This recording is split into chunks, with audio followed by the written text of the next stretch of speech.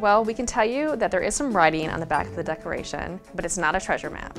It simply says, Original Declaration of Independence, 4th of July, 1776. I can also tell you that there is a mysterious handprint on the corner of the front of the Declaration of Independence. We don't know who put it there or how it got there.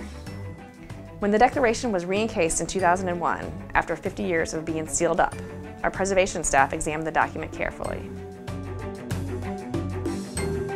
No, that's a Hollywood myth. There is no treasure map on the back of the Declaration. And please, never use lemon juice on original documents. The Declaration of Independence is on permanent display in the National Archives Museum in Washington, D.C.